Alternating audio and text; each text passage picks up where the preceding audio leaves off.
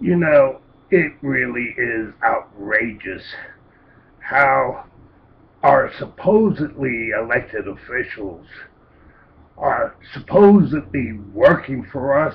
Well, that's not true. That's cow doo-doo. You know the other word for that.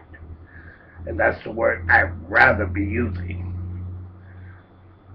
The Farm Bill and the giveaway by the Democrats to the Republican Party so those rich elected officials who are also farmers can get a subsidy.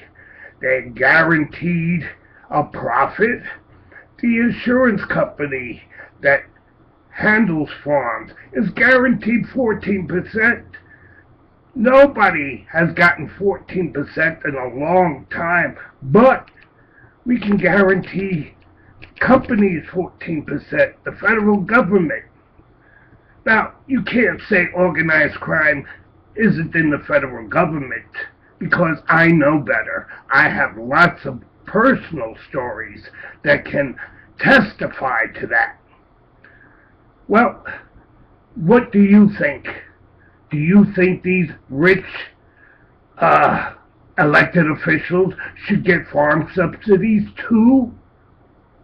You know, let's make these elected officials just get what the lowest uh, wage earner gets, minimum wage, because they're not worth that much, our elected officials in Washington and in every state house. There's too much corruption going on. You see it every day in the news. And like I said, I can tell you my personal stories that can be verified. But, of course, none of the major news companies will cover it because they take their orders too from organized crime.